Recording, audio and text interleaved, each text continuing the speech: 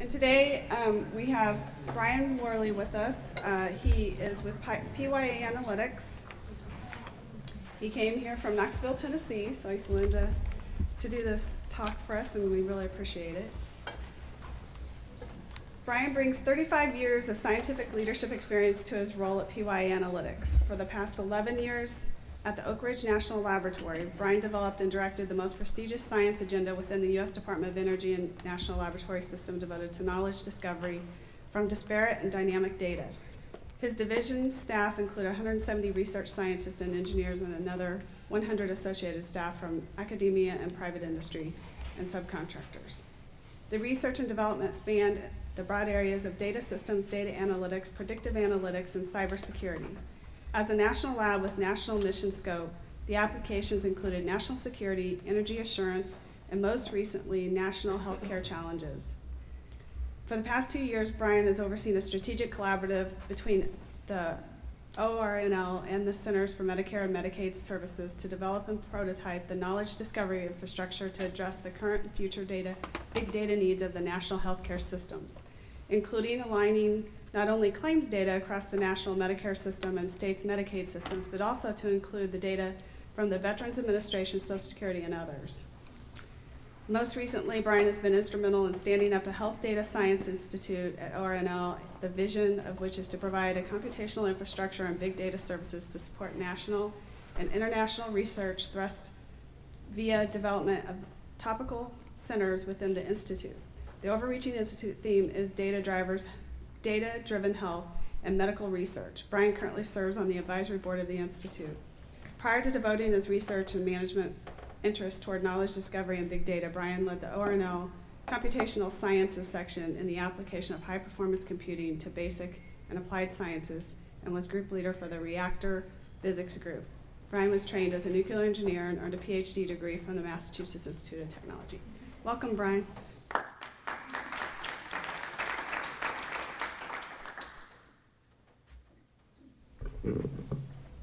Thank you. I went to Boy Scout camp too. So.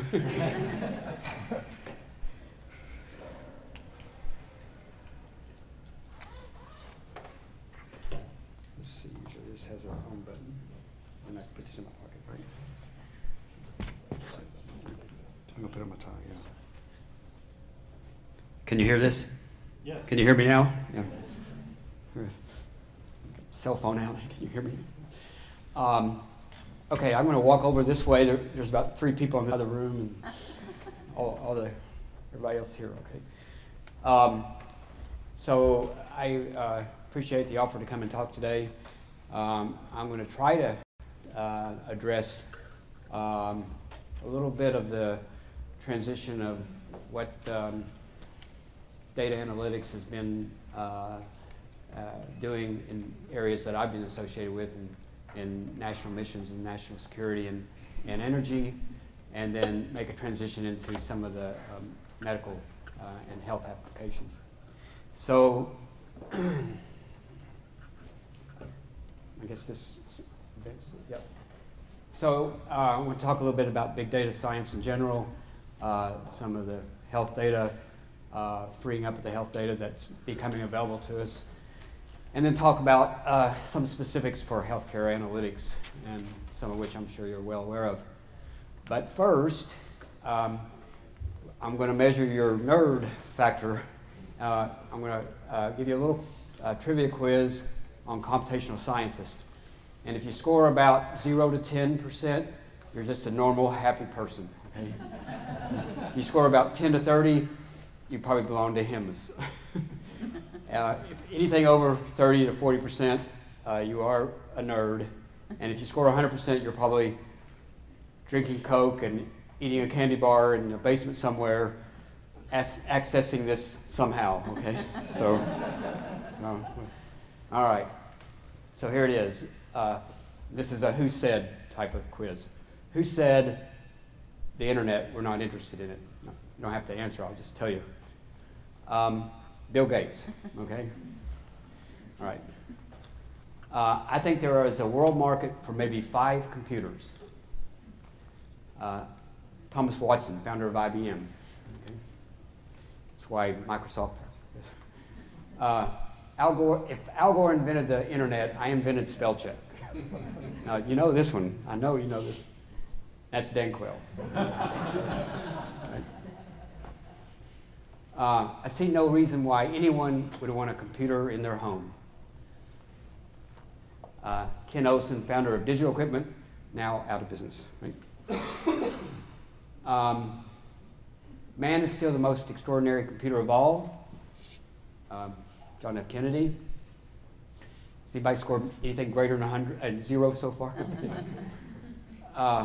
To create a new standard, it takes something that's not just a little bit different. It takes something that's really new and really captures people's imagination. And the Macintosh, of all the machines I've ever seen, is the only one that meets that standard.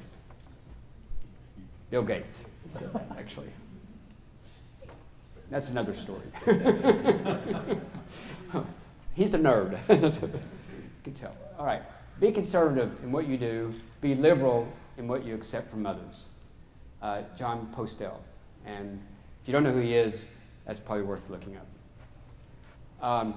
It would appear that we have reached the limits of what is possible to achieve with computer technology, although one should be careful with such statements as they tend to sound pretty silly in 5 years. Of course, we know that's not true, but it was spoken by John von Neumann, who is credited with inventing the computers by most people. No, I'm not interested in developing a powerful brain. All I'm after is just a mediocre brain, something like the president of AT&T, right? Okay, Alan Turing. And if you don't know what the Turing machine is, you might go on Wikipedia and read about it. And you might read his biography which, on the Wikipedia, which is very interesting, actually. The question of whether computers can think is just like the question of whether submarines can swim.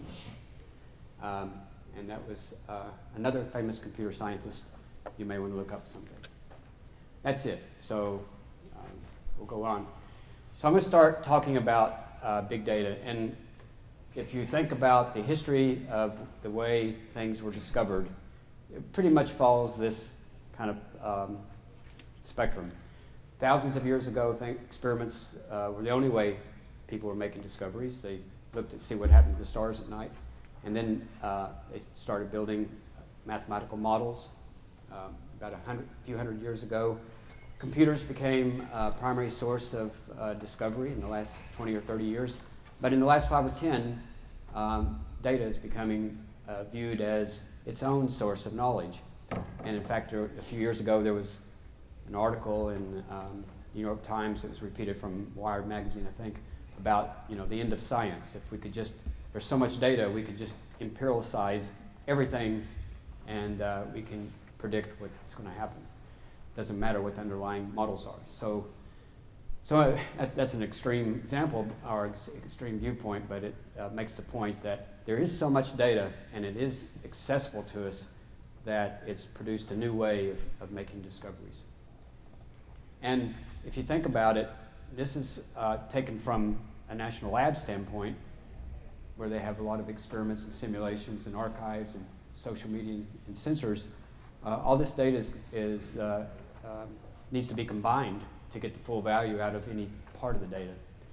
And a year and a half ago, the worldwide amount of data being generated surpassed the zettabyte for the first time. And about 6 months to a year ago, the amount of sensor data being generated surpassed the amount of social media data. And which is kind of interesting when you consider there's an entire movie being uploaded to YouTube about every 30 seconds. But there's only so many humans in the world that can actually upload, and sensors can be ubiquitous and collect data 24/7. And now everything's a sensor that touches a network, even medical devices. So when people talk about big data, you've probably all seen this, being technologists. It's this thing about, well, it's not just how much of the data there is, it's what is it, how fast is it coming to us, how fast do we need to make decisions around it, and what kind of variety does it have? Is it a medical image? Is it data coming off a medical device? Is it a clinical text? Is it structured data? So all of this coming together. Now, and it's a big business, and that's why we're all here. I mean, that's, you know, if you go back and reread the 2011 McKinsey report, there is a huge amount of business associated with the value of the data. We talked this morning about the value of the data becoming a commodity. And so, you know, people want to hold it, but the value is in actually sharing it, and I'll talk a little bit about that. So, and in the McKinsey report, they point out that probably the biggest users and the biggest value of data right now are by discrete manufacturers. You know, Procter & Gamble, Caterpillar, all these big manufacturers are actually the big users of data in a dollar sense. Healthcare is second. I expected it to be first, but it was second, according to this report. And there's a lack of talent, a lack of skill sets. We were talking at lunch today. You know, when I saw it from being a research director at a national lab, I was finding it very difficult to find qualified people in data scientists. They were very, very difficult. They were taken up by industry and all kinds of pulls on them. There's not very many qualified ones in this space as it's changing so fast. Most of the ones I saw were foreign nationals, usually China and India. And in fact, if all of our students in the U.S. today in college went into science and technology, it would be less than the fraction that are already in science and technology in either of those countries. So it's not, we've already lost the numbers game, and we'll have to be innovative to be competitive economically. And so if you want to look at some of the spectrum of skill sets that needs to be applied to any mission, and healthcare being one of the most important, it's these type of skill sets. And listed number one under the systems area is sharing and trust. And we found in doing projects at the National Lab that the number one issue in beginning a discovery process was getting to the data. We heard about it in the prior panel, that when there's value in data, people want to hold on to it. But what we have to do is be very innovative, and I'll speak to that a little bit, very innovative in trying to convince people there's more value in sharing the data. Okay? More value to them even if they produce it and hold it. Social media is a big piece of the equation today. Data architecture is very important in the HIT community. I'll talk a little bit about that. Sensors, mobile platforms, and how do you make sure that your data system is coherent and in harmony with the workflow process of the clinics and hospitals. Data analytics, of course, you better be good at text analysis, because if you're not good at text analysis, you know, in our view, in our experience, the world's going to pass you by. Something is common to, when you put all the data together, something is common, and the common denominator is text. 80 to 90% of the text is unstructured, okay? And we have to be able to deal with it. Multimodality fusion. So we had a number of projects where we were looking at clinical images like mammograms, and we had the associated clinical reports. And you can use classical data fusion techniques and machine learning techniques to actually get earlier indicators of breast cancer than you could with either modality alone. Clock constraints, sometimes these decisions have to be made fast. When they have to be made fast, about the only thing you can do is give somebody your best amount of information you can give them. Try to associate a risk and an uncertainty with it. Large scale, of course, you know about geotemporal. Most of the data today is got a geotemporal tag to it, and that statement alone has a ton of knowledge tied up in it. And you see more and more discovery of interesting things happening around the fact of when it was taken and where it was taken or collected. And And then social networks could say big graphs, okay? And if you look at the news in the last week, and what, all the news about the NSA, that's what it is. It's a big graph, and I'll talk about that a little bit. Modeling and simulation is really the key to be predictive. I mean, the data is static, it's sitting there, and somehow it's connected. And you've got to figure out how it's connected. And that's a model, or it could be a simulation. And so we, in our business at the laboratory, were hiring a lot of people that were really good at understanding how to do agent-based simulations and discrete event simulations. What that means is, how do you simulate how an individual is going to make a decision, and how is he going to communicate his actions, or how is it viewed by another person? And then cybersecurity, it has to be part of the equation, otherwise it all falls apart.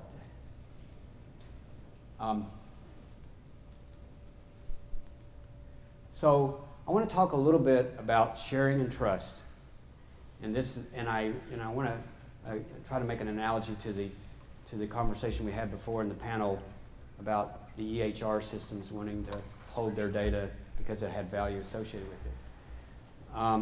When 9/11 happened,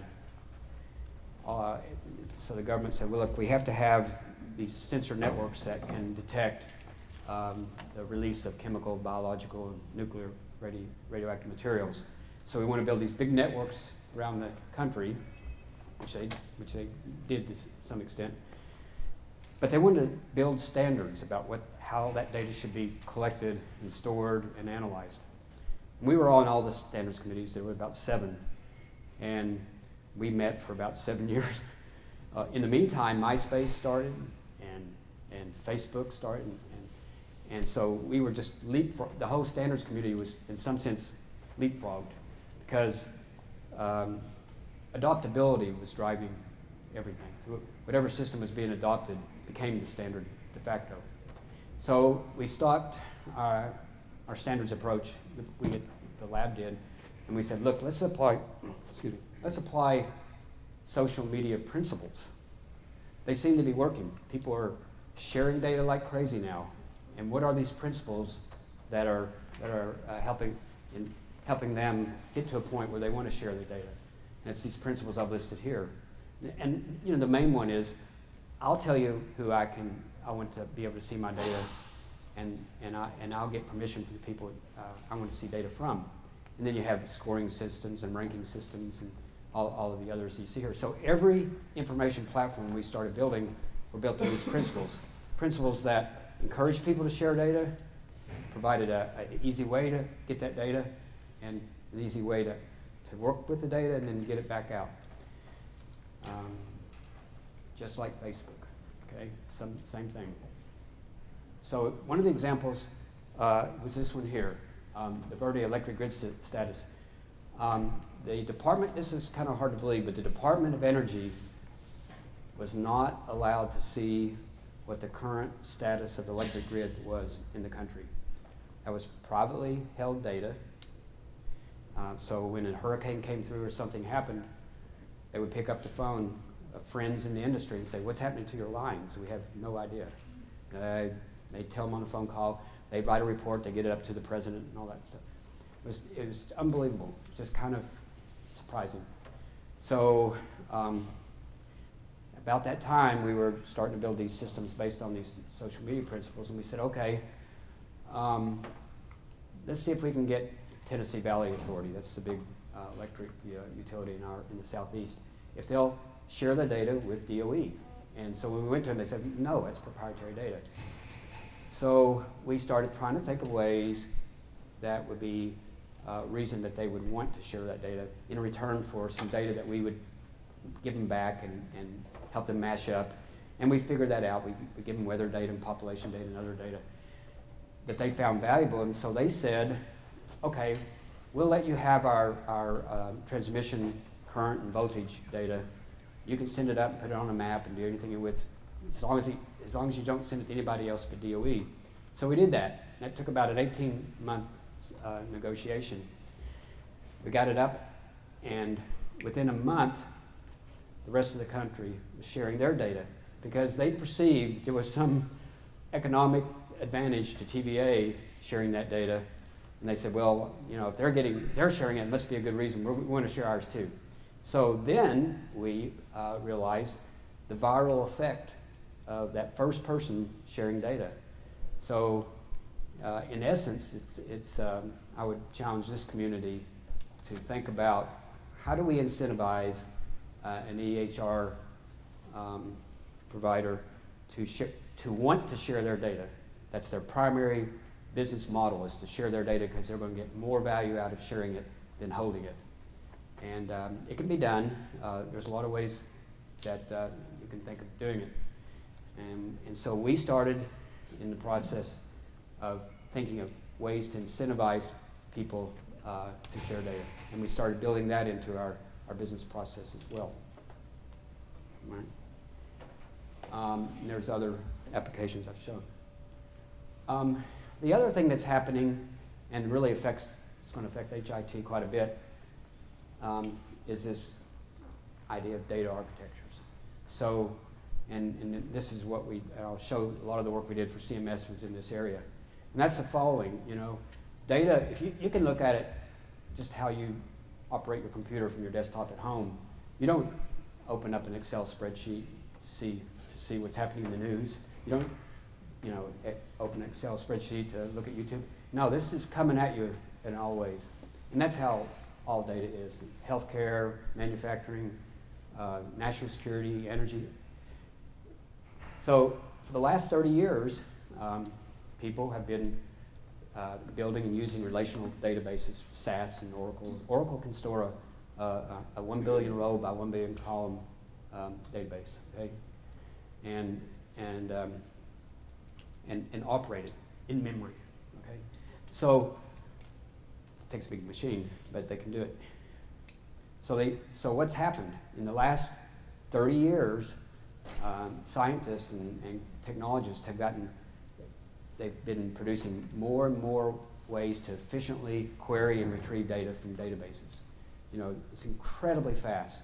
It's remarkable. A lot of ingenuity. Okay, what is Oracle doing today? They're saying, okay, we're going to be bypassed if we don't get on this bandwagon of being able to handle unstructured data.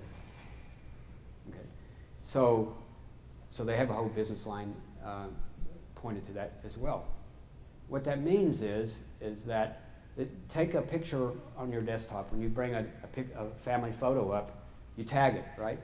You say, okay, I'm going to tag it. It's got my brother in it. It's got trees in it. It happened at this date. It happened at this place.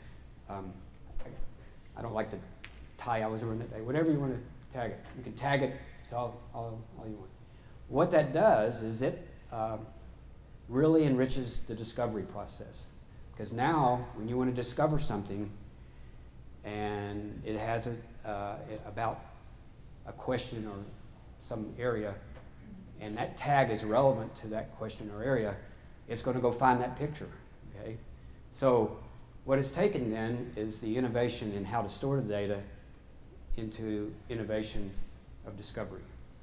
And what I would think is in the next 10 to 20 years, technologists are going to be learning how to squeeze efficiencies out of that kind of what I call flat file. Just their data is in one big stream. It has tags, or also called metadata. Tags or metadata associated with it, and it really enhances your capability of finding things. So if I want to find, you know, eventually if the whole country has EHR data stored somewhere, you want to find the 6 people in the country who have the exact same medical issues you're having, then you know you can find them. It's kind of that kind of thing. So what we've been concentrating on is how do you build data architectures like this? Data architectures that are relational databases still, MPP, row-based, column-based, graph-based, and so that's, you know, if you're not good at those terms and you don't know what they mean, you might want to start thinking about them because they're the future. So I'm going to show 3 examples I showed one example. Here's my third example. I showed two examples. So here's one that I think is sort of illustrative of what can happen when you bring disparate data together. We were tasked in 1998 to build a world database for population distribution at a 1 meter by 1 meter resolution. It had never been done before. So you start with the best census data from every country in the world, and then you start looking at global images, at terrain data, elevation data, economic use data, et cetera. And you build a model saying, okay, I think so many people live in that 1 kilometer by 1 kilometer square because there's a lot of lights, they're close to the road, the census is about that much in that region, and you just distributed people. And that became, if you go to Rand McNally or National Geographic or anything, you look up population, it'll reference Landscan. But in 2004, DHS started a new project with us to estimate where people are in the daytime, in the nighttime, in the United States on a 90-meter resolution. So 90 meters, that's like this building. You know, how many people are predicted to be here in the daytime and how many people at nighttime? And it fused together population data, road data, railroad data, land use, slope, academic institutions, prisons, hospitals, business employment imagery.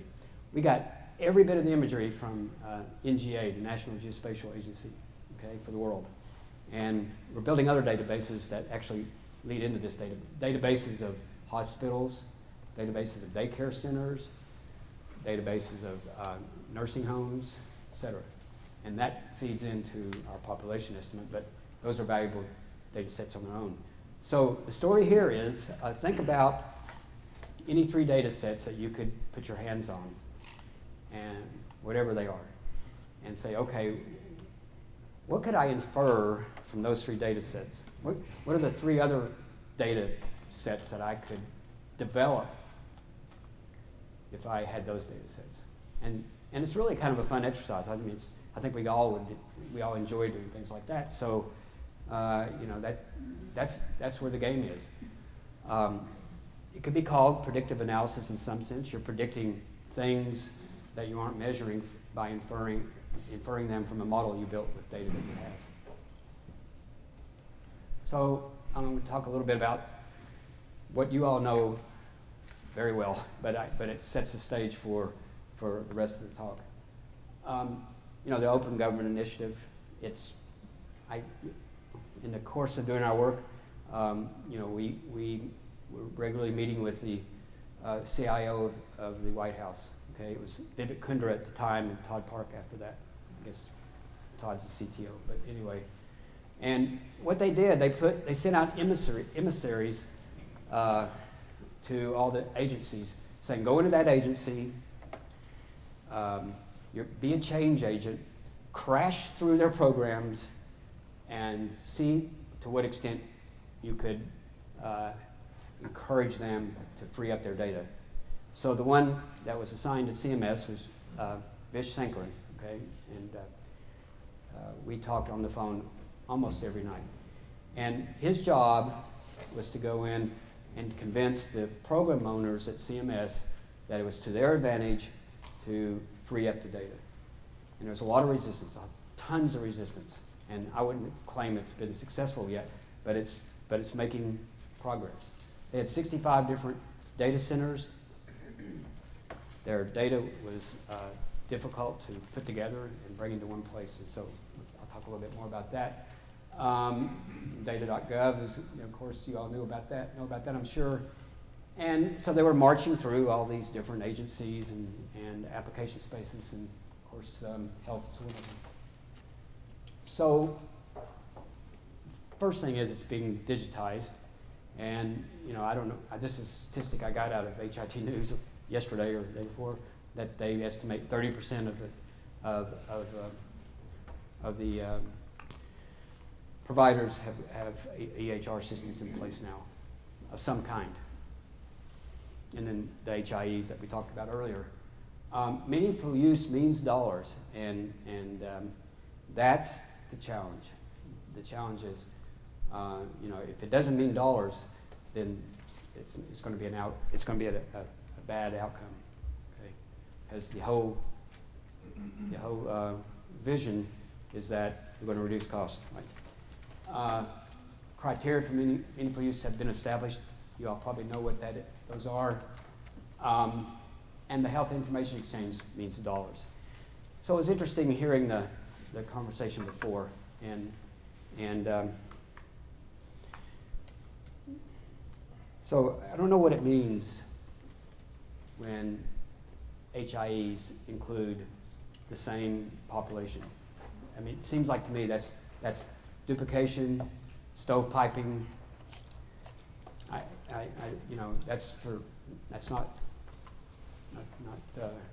think that's an open question, and I think it's a challenge in coming forward in the future. And they even alluded to that, saying they don't know how they'll evolve. I don't understand why there is one data set for every person in the United States against their Social Security number. Most people have Social Security numbers at birth. Yeah, I don't know the answer to the question. You guys may know. I just don't know. I don't know why everything isn't associated with the individual.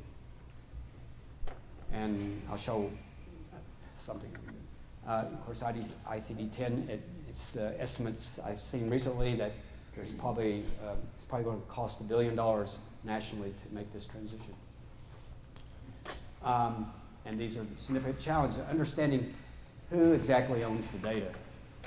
Well, as an individual, I want to own my data. I want to own all of my data, and I want to share it to my advantage.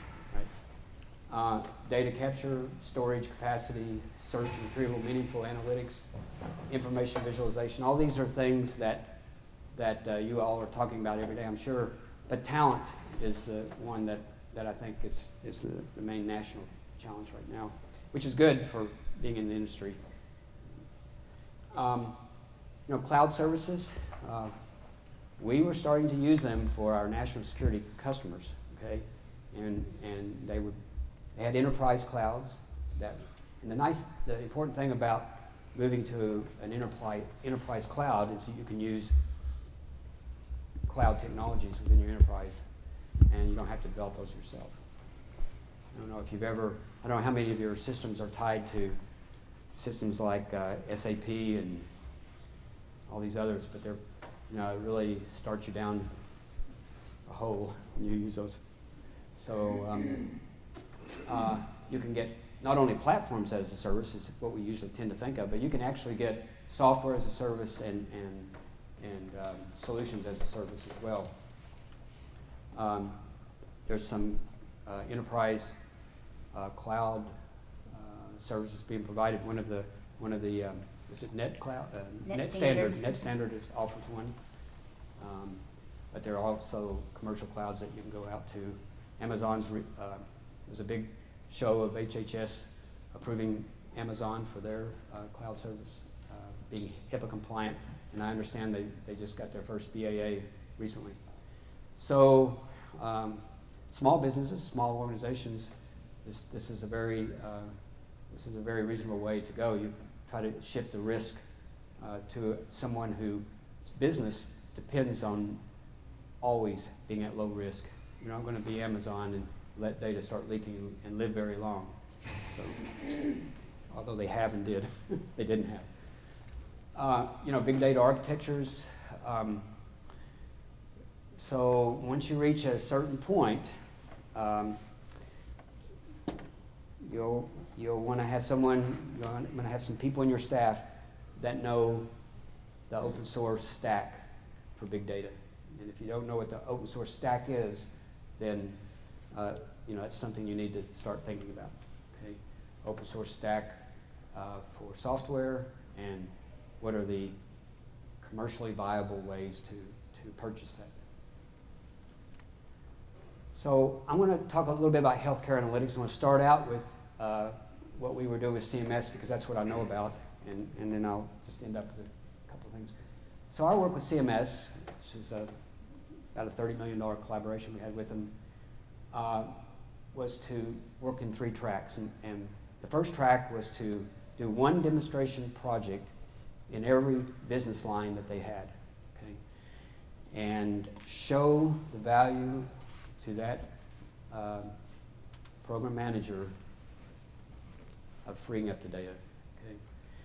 And so we had projects for a 10-state Medicare pilot where we were harmonizing Medicare, Medicaid data. And we did a pilot with 10 states. Virtual data center consolidation, IDR revalidation, PQRS reports, analytics, overpayment recovery analytics. All these had an element of analytics to them. The geo-Bini variation, multi-agency data sharing, insurance exchanges. You know, Henry, I forgot his last name. He's the one that was in charge of all the HIE infrastructure you're seeing. BI tools for state care coordination, quality resource use reports, health indicator warehouse data visualization and analysis of Bini call centers. So we spent a year. We built up demonstrations. They gave us 3 years of all their claims data. So we had all the claims data for all 45 million Binis for 2009, 10, and 11. And so we did our data architectures against that and our data analytics against that. But first we had to pull all their data together. And that was what was referred to as an enterprise knowledge discovery infrastructure. It was a knowledge discovery infrastructure whose purpose was to be able to do all kinds of analytics on top of that infrastructure. It was built for analytics. And so, you know, it was built to collect data, organize data, maximize the use of data, which is the analytics part, and then disseminate it. So we're finishing up, Oak Ridge is finishing up a project now where they're automating the access rules for requesting data, so that now if you've got the right permissions, you can type in what data you want. It will automate it, and it will send the data back to you high speed if you have those connections, or whatever way that they can get it to you that you will need it. And so if you have that high speed connection, you can get that data in seconds. That's the vision. They're not there yet. And then once that infrastructure is sitting there, they wanted to open up that infrastructure for industry engagement. Prior to that, when they wrote an RFP, Congress would mandate a program. They put out an RFP. Some big integrating contractor would win it for $100 million for the next 10 years. And what was happening historically was that it was in the integrating contractor's best interest to have no innovation during that period and high maintenance costs. Okay? So they were locked in. There was no way to bring in new technology and without rewriting the contract. And the maintenance fees were eating them alive. And they said, look, we need to break that paradigm, help us break that paradigm. So what we'd like to do is we'd like to build an infrastructure that's accessible, and then we'd like to build the equivalent of an app store on top of it.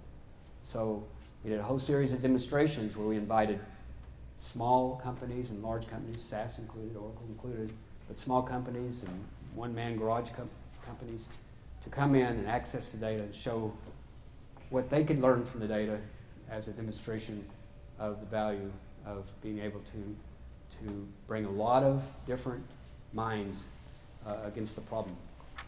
So that's what we did. So here's some examples. This was a healthcare regional status anticipating ACA pay by region for insurers,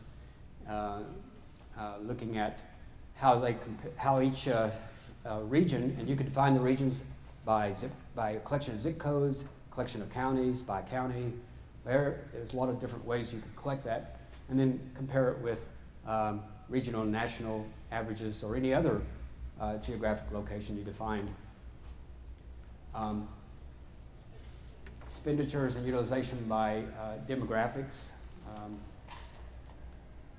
provider feedback vignettes from the PQRS and QRUR reports. This was the Medicaid 10-state pilot for called TMSIS, trying to address the duals problem. And one of the things that we were concentrating on, because we've been working in the national security arena, was how do we look at this from a big graph standpoint to reduce fraud, waste, and abuse. So this here is a topology of the 1 year of the provider interactions. Okay, just how are all the providers connected, and what are some of the provider-Benny relationships. And when we went back, as a case came out in the news, and we go back and look at the data, it just popped off the screen. You remember about a year ago, there was a famous fraud case in Texas. A group of providers got together and defrauded the CMS on the tune of $380 million or something. Well, when we looked at that data, it just popped off the screen. It was just amazing how clear something like just looking at how people are related to other people. And this is what you're reading about in the paper in the NSA stories today. It's just how are people related? So we ask ourselves, why isn't every individual in the United States a node on a graph? And why aren't all providers in the United States a node on a provider graph? So that we could exercise the same kind of analytics that has been developed for other national missions like national security and others. Why can't those types of technologies be applied to the healthcare industry? They should be. They could be, but there's a lot of barriers to that. So if you looked at so that's just some examples of what we did for CMS. If you can hardly pick up a paper today without somebody coming up with a clever use case of what they could do with the data. I bet every one of you in here could say, boy, if I could get the data for this, this, and this, I could do this, this, and this. Okay? And these are just some of the bins of them. Unwarranted medical procedures. Okay? The data is out there to find that. You just need to figure out how to get that data together. Fraud, waste, and abuse, administrative costs, provider inefficiencies, coordinated care, preventable conditions. I read, and maybe people can put more meat to this, but I've read recently that the medical errors is about the third or fourth leading cause of death in the United States. Administrative costs, the billing process, the coding process, the logistics process, all of that can be viewed in a holistic way. So if you have someone coming into your system and you know historically what their ability and willingness to pay are, and you know some idea of what's going to happen to him coming out of the system, how can you bend their collection process in a way that's different than somebody who knows is going to pay or knows is covered? Okay? So that all of these are possible. And improving care, of course. Complementing clinical trials with social media. NIH has a number of programs in trying to look at how do they build rigorous complementary sets of discovery to the normal clinical trial process.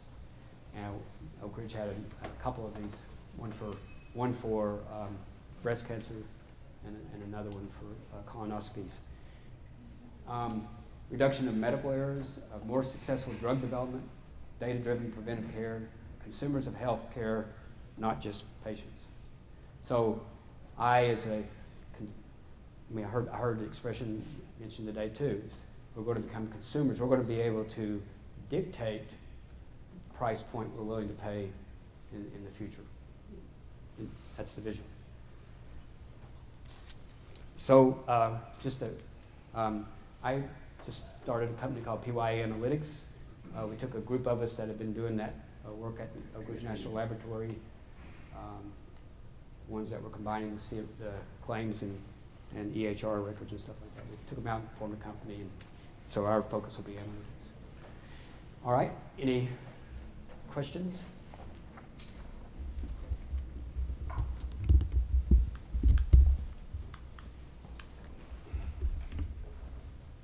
Any questions in the audience? Don't be shy now.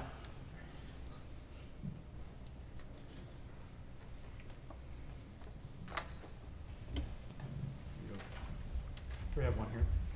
Yep. Hi. That was a great talk.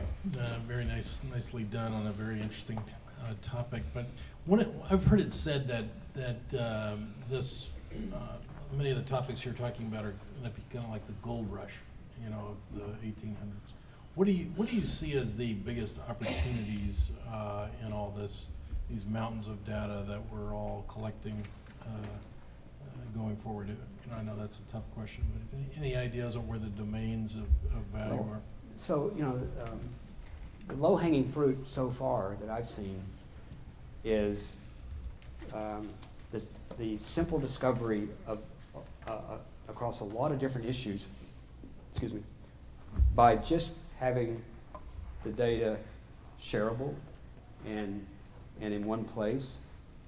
In the hospitals that we've interacted with, I mean, why should anyone ever look at an Excel spreadsheet again when you have tools like Tableau? I mean, you should never have to look at a spreadsheet. That's something, very, very low-hanging fruit. Okay.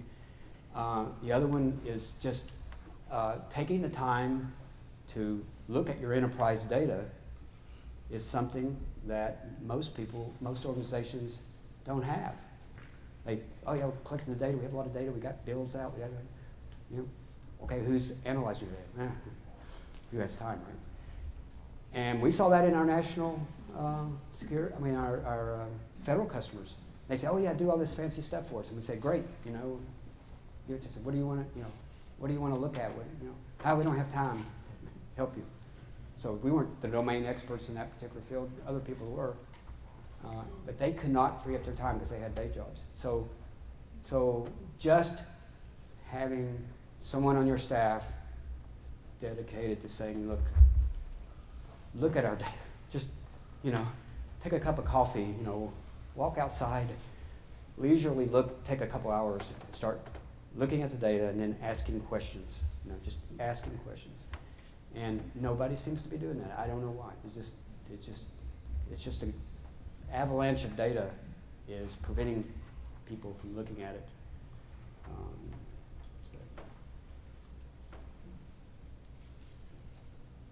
Oh, I thought you were asking a question. No, but I can make a comment. I can make a comment because you did spur a thought. I think one of the things that we see is that the capability and the tools might be outpacing a competency layer for hospitals to have that analytics competency to harvest, to understand what they have, to continue to mold what they have, to make it more of a knowledge utility so that they can tap it when they need it, and how to manage it, and how to support it, and how to drive it.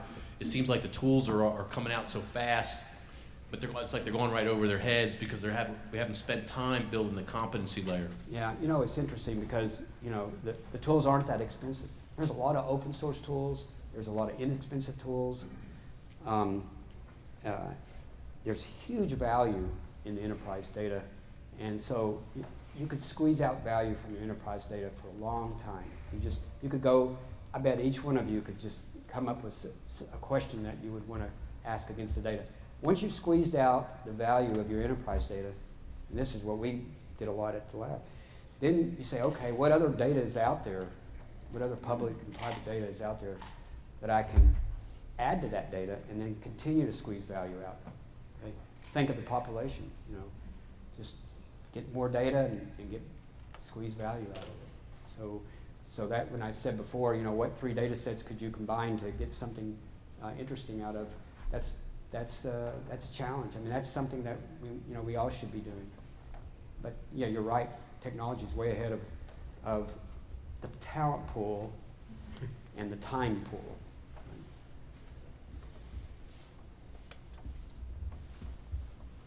I have a question kind of related to that. We've gotten very good at collecting and creating big data. But as you have indicated, understanding the information and sharing it and making sense of it, something that's actionable, what kind of skill sets do you see, or what type of people do you see working within our healthcare systems or in the private sector to actually make meaningful use of it? Yeah, you know, I think it's a common, I think it's hard to find, but it's when you find an individual who has some degree of awareness of what tools are available and what kinds of analytics are possible, and also knows at least one sliver of the healthcare domain. You know, what is reimbursement audits? You know, how do you do reimbursement audits? You know, where does big data play into that? You know, what other data could be added to that data to squeeze more information out of it? So I think to the extent that you can train people to be at least competent enough in both those areas so that they can look out to the domain side network and find what they need, but they also have enough touch to the technical world they can look out to the experts in the technical world, because none of us have, you know, that can span that duality across all the domains. Well, have you seen those skill sets or that experience within that industry and other industries? So, what I was kind of surprised by was how far the healthcare industry was behind, you know, business, finance, business intelligence tools, national security. They're like light years ahead. Even energy, scientific domains, they know how to do this.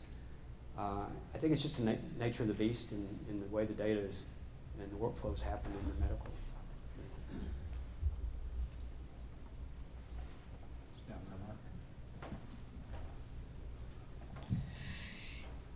In my limited experience, I think what I'm seeing and hearing is that, you know, we've gathered all this data, we have all this information, we can run all this stuff, and you have to ask yourself, so what? Yeah.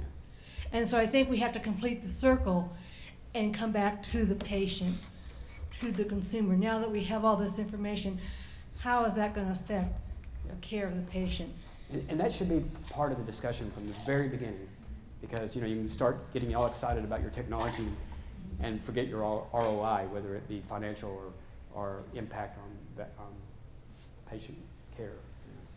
Absolutely, and if that's not being integrated from the very first, yeah, you may not ever get there.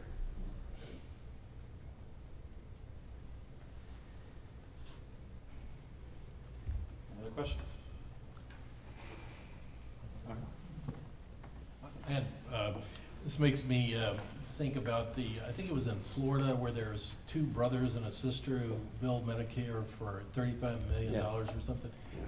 You know, to us in the provider community, when they're going after us for, you know, 1 and 2 transactions, it just seems a little hard to understand why Medicare can't root those out.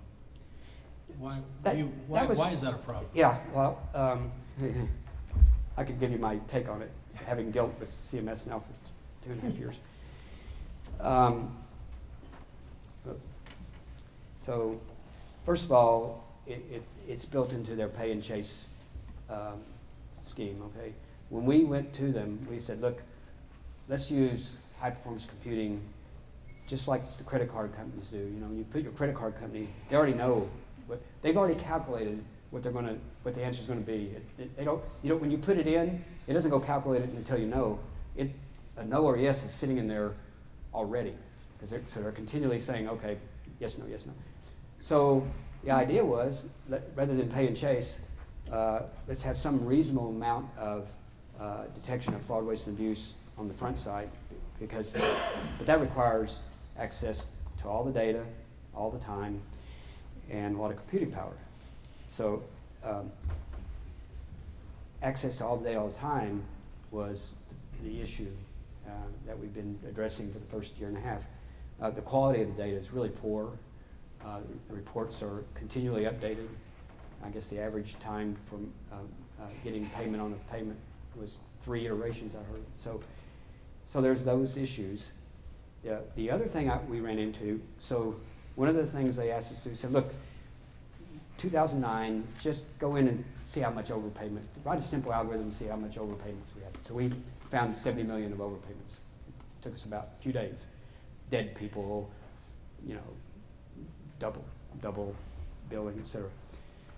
So we thought, man, this is great, $70 million. We saved $70 million. You know, we got no reply back. And so what we started learning over time is, first of all, it gets put in a stack. Do you have all the evidence trail? And is it prosecutable? And does it make the FBI priority list? If it doesn't make that FBI priority list, forget it, you know, just forget it. And a lot of these things were, you know, being taken offshore. You know, what we were told by the FBI was that the mafia was now predominantly in the healthcare business more than drugs, okay, because there was more money in it. And in fact, nation states were are here, Russia and others. So, you know, they said, well, it comes from that neighborhood in Brooklyn. Well, that's Russia, and you know, it was almost a joke. So, and then there's the embarrassment factor. You know, if you're a program manager and you're supposed to be watching stuff and something happens, you get exposed. And so, that's too simple of an answer. But I think there's all this going on. It is very, very complex. So the only way CMS treats it is apply a same rule for everybody, whether it's you as one patient, one provider audit, or you as, you know, auditing, trying to find the big picture. And, you know, we had a lot of discussion there. You know, they're aware. They're smart people. And they know they're missing the boat too. They shouldn't be going after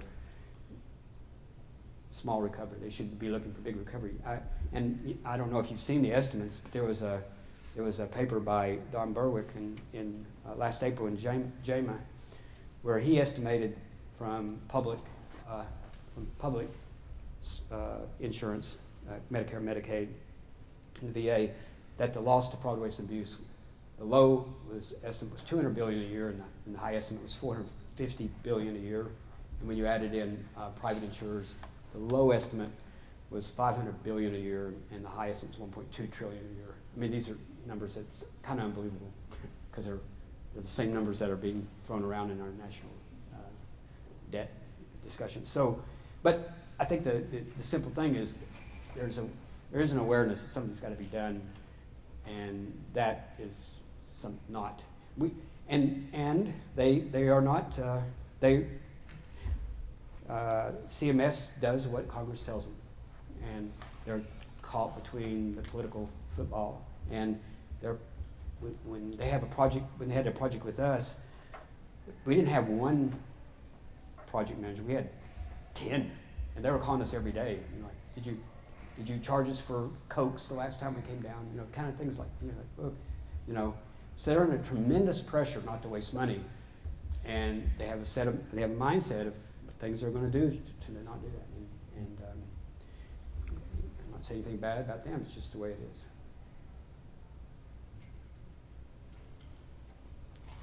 So if you were going to give free advice to private practice physicians and small practices, what would be your first step in diving into analytics using their existing EMRs, at least to get started? What would you ask them or advise them to focus on? I would say, do you know how to pull out the most important few pieces of data from your EHR for each patient and take a meaningful look at that data in comparison with your other patients? I had this discussion with my physician. I said, he sees 35 patients a day, and I asked him, do you have any way to look at that patient's historical profile other than, the last report before he came? And he said, no, I would like to, but I don't have that. And so I think a simple thing is just getting the low-hanging fruit out of it, whatever your current EHR system is. And if you are in a system and you can harmonize that data, even if it's in another EHR system, you can find ways to harmonize the data. Without building a big system, you can build it interoperably. Then you get a lot bigger patient pool to look across. And there's value in that, I think, too. Great. Do we have any other questions from our audience?